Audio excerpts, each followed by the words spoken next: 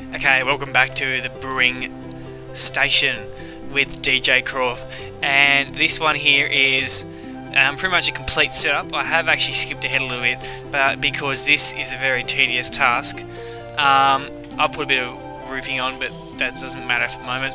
What I've done here is this one I've just moved to down here, so this one doesn't connect to there, so the input is actually beside all the outputs.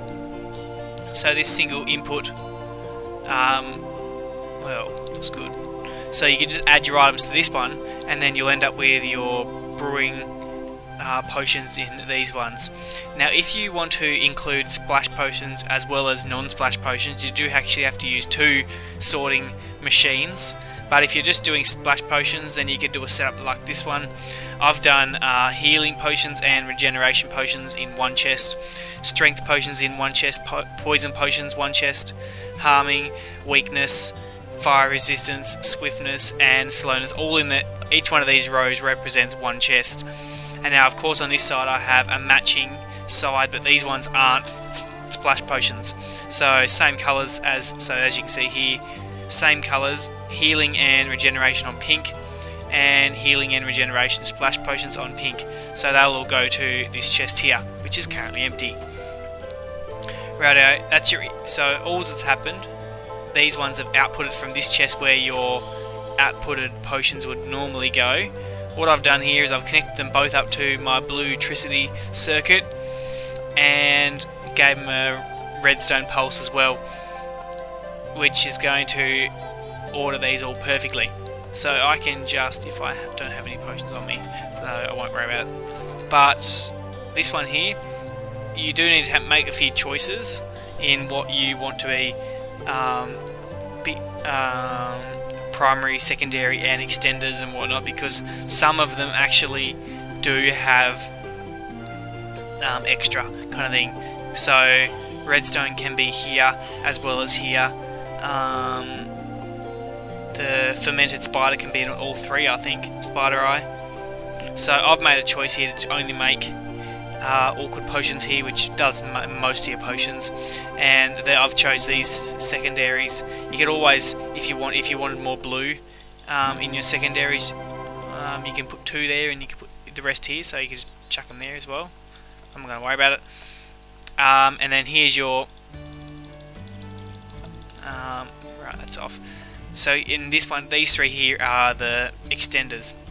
So all you would do is add your certain items in here. Say I was making what I did in the previous videos, the regeneration potion extended. So I'll just put sand in, 10 sand in here, 10 ghast eyes, ghast tears should I say, 10 nether warts and 10 redstone.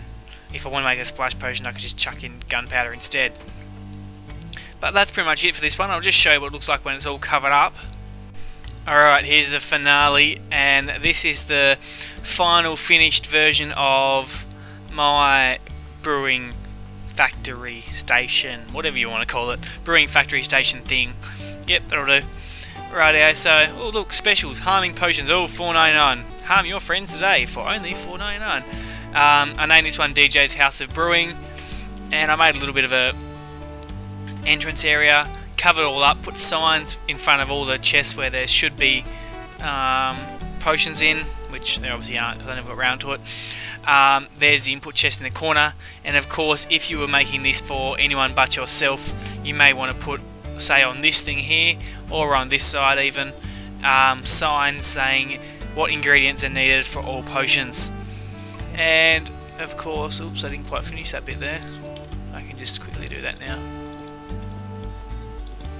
There the whole time. In through here I made a bit of a viewing station, so you can take all your little guests. Oh look, have a look here. This is where it all starts, everybody. And of course if you're worried about something breaking, you could just put a little bit of a, it's what I would call a service entry. Just put no entry, service staff only. There you go, so you can still get in there if you needed to. And of course if you want to be a smart ass, you could put, you know, iron door there and wire up to some redstone in some secret spot, whatever.